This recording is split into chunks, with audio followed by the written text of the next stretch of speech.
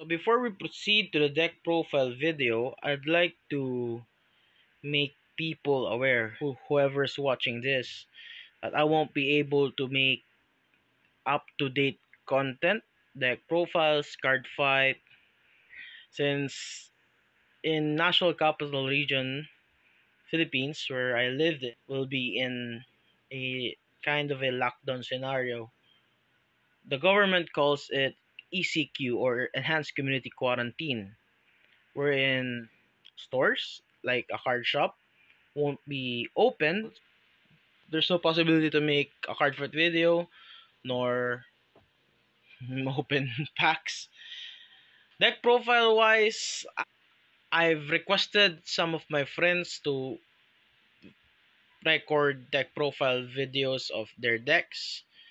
I have one friend that has a Zorga. I'll try to contact a friend that has a complete setup snow. Magnolia, I don't know anyone with a complete Magnolia, but I'll try to contact someone for a deck profile video of Magnolia. Hopefully the booster to updated deck profiles. So we'll proceed with deck profile. This was recorded 1 or 2 months ago. Intro ka pa ba? Walang intro, let's go! Mahina ka. So yun, 1v starter. You need to draw plus the quick shield. This is good early game. 1 over trigger. If you check this, this becomes so much more of a threat late game. Then 3 draws. This is a deck similar to a GB8 loop, but it can also function without using the GB8 loop. So that's why I still need to run draws. That's Malamig, no? Ha? Tumutulong. Malamig eh. That's 7 draws. This acts as an 8th draw because when you check it, it's still draw 1. So that's 8 draws essentially. 8 draws, let's go! Let's get on drawing spikes eh. 4v heals. Why run crits or run? I don't run the CC heal, the Lindsay heal. I prefer this because this works better if you can't G-guard. Plus it's better than running 5Ks.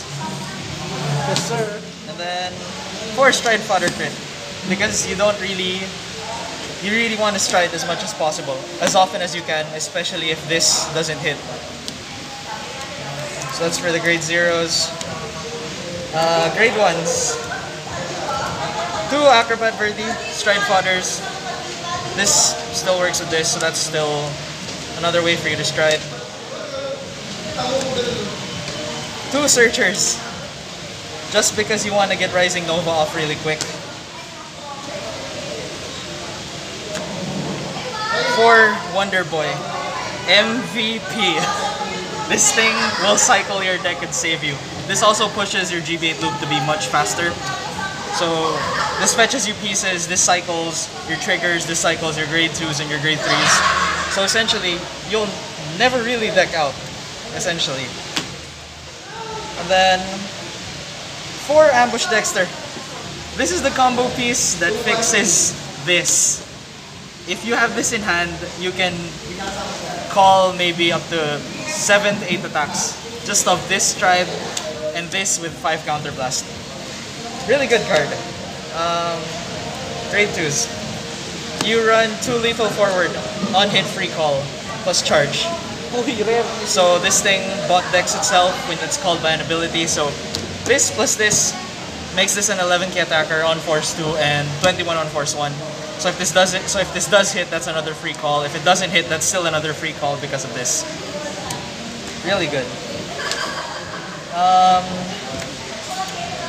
4 Braki. No need to say much. 20k bead stick. Goes into soul, filters deck. Really good. 3 Breach Spurt. Anti-sweeper. Anti-sweeper. This thing forces intercepts on anything that can intercept. So that means even sweeper will still intercept. So this checks sweeper, anything with big intercepts. Plus, if it doesn't hit, this still works. So that's another plus. And of course, the other MVP of the deck, Rona. Skill on place, CB1, search for grade 3. And then con skill, in the same column, this gets boost if there's a grade 3. So this becomes a booster on your early games, plus this gives you field. And this is really good field advantage early on if you want to play pressure. Grade 3s, I won't be running Jelly Beans, so 2 Bullet Liner. Perfect combo for this if you ride first grade 3. 10k, this gets 10k if it has a force marker. So essentially, if this is on this is on a force marker, this gets plus 20. Force 1. On a force 2, this gets plus 10. Really big beat stick. 3 Dudley Lucifers.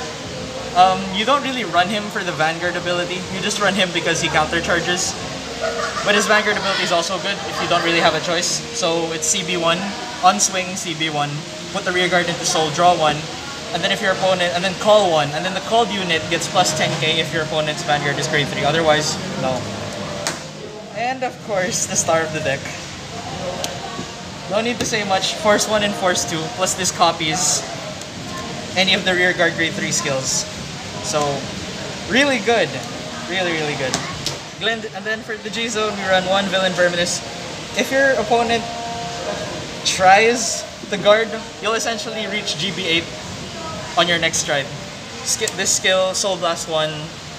When an attack doesn't hit, you Soul Blast 1, you draw 1, and then you call 1.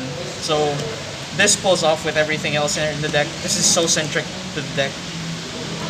Then, the next stride is 3 Violence Ace. Gives draw engine, it's a draw engine. It also gives plus 10k to any unit on the field with the Soul Blast. It's CB1s if your opponent does 2 to guard, and then you get to call 1, which is really good. Then, these stride fodder. Literally flexible. You will never use these. You will never use these. Ever. You will never use these, ever. Except, maybe this. You really don't have a choice. This is a really okay option, but the rest, flip fodder. Don't even think about playing them. Especially this, because it's a CB2. Complex lang. Kompleto specs ko. This. Hellheart 8. If you reach GB8, you loop with this deck, you win. There's no stopping this. This is how good this is. This works with everything in the deck. You don't even need Jelly Beans to make the deck go fast, because this deck is fast enough as it is. G-Guards, you run 2 of the Unflip. This is good because if you fight something with a lot of board wipe like Kagero, Narukami, anything that board wipes, this is your very big shield. Plus if you leave 1 rear guard, very, very good big shield. Plus Turbo GB8. Then you run this. You will only use this for either a flip fodder or to protect the very important rear guard, which can be anyone from Rona, Ambush Dexter, any grade 3. This is the one. And Hecaton Case, because this recycles. You combine, all of them work in conjunction with each other, so you don't deck out.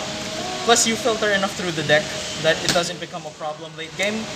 The only time, this deck has a problem though with decks that can out-hit it, but since you have a very strong first stride game, it gets really hard to beat later on. Especially if you can snowball into the damage. Especially if they don't know how to play around spikes. So, this deck is really good. The Overtrigger has saved this. If it wasn't for the Overtrigger, this would be very low tier. That's it.